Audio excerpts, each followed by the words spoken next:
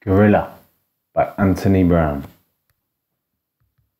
Hannah loved gorillas.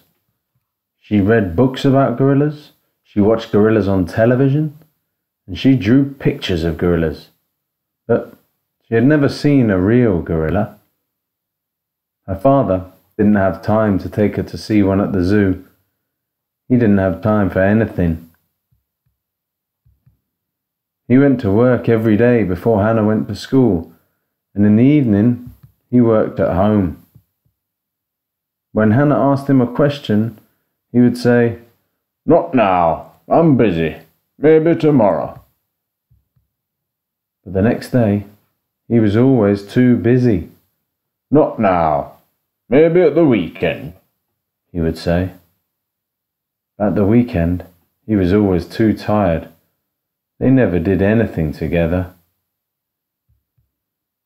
The night before her birthday, Hannah went to bed, tingling with excitement. She had asked her father for a gorilla. In the middle of the night, Hannah woke up and saw a very small parcel at the foot of her bed. It was a gorilla, but it was just a toy. Hannah threw the gorilla into a corner with her other toys and went back to sleep. In the night, something amazing happened. Hannah was frightened. "Don't be frightened, Hannah," said the gorilla. "I won't hurt you. I just wondered if you like to go to the zoo." The gorilla had such a nice smile that Hannah wasn't afraid. "I'd love to," she said. They both crept downstairs, and Hannah put on her coat. The gorilla put on her father's hat and coat. "A perfect fit," he whispered. They opened the front door and went outside. "Go on then, Hannah," said the gorilla, and he gently lifted her up. Then they were off, swinging through the trees towards the zoo. When they arrived at the zoo, it was closed, and there was a high wall all around. "Never mind," said the gorilla. "Up and over." They went straight to the primates. Hannah was thrilled. So many gorillas. The gorilla took Hannah to see the orangutan and a chimpanzee.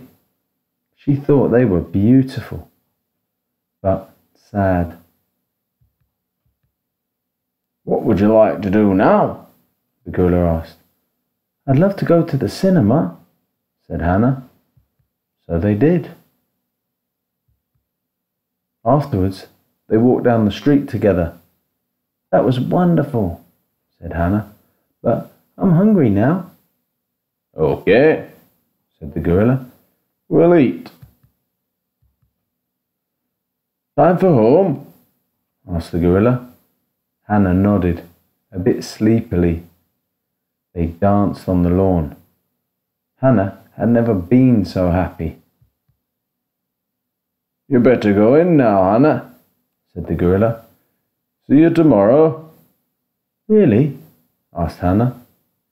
The gorilla nodded and smiled. The next morning, Hannah woke up and saw the toy gorilla. She smiled. Hannah rushed downstairs to tell her father what had happened. "Happy birthday, love," he said. "You want to go to the zoo?" Hannah looked at him. She was very happy.